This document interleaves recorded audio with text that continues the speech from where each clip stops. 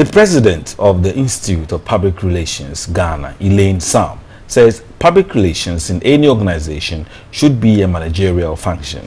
She indicates the outsourcing of PR practice by companies when there is the need for image salvaging is a challenge in the industry.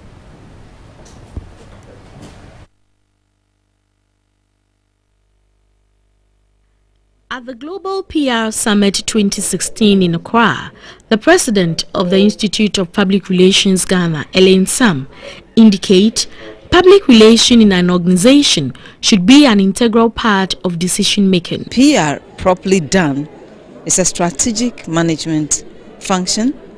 It is planned, it is scientific, it is artistic, and it begins from the planning stages. So it carries activity through right to the end where you make your evaluation.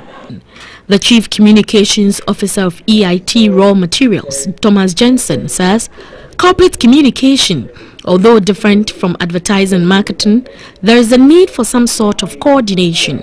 In an ideal world, when you set up a company, you think about the different disciplines that you need within the company in terms of operations, in terms of communications, etc. And you bring these people together because you really, when you think strategically about what is it that makes your company or your organization special, you want to ensure that everybody who's relevant, that everybody who's pushing out messages is sitting at the same table and strategizing. He indicates public relations is about the truth and not propaganda because the reputation of the organization is at stake. The Deputy Minister of Communications, Ato Sapon, said businesses have gone under not because of issues of competence but for lack of public relations management. PR is creating awareness, avoiding reputation failures, and ensuring that a business is valued within the community it operates.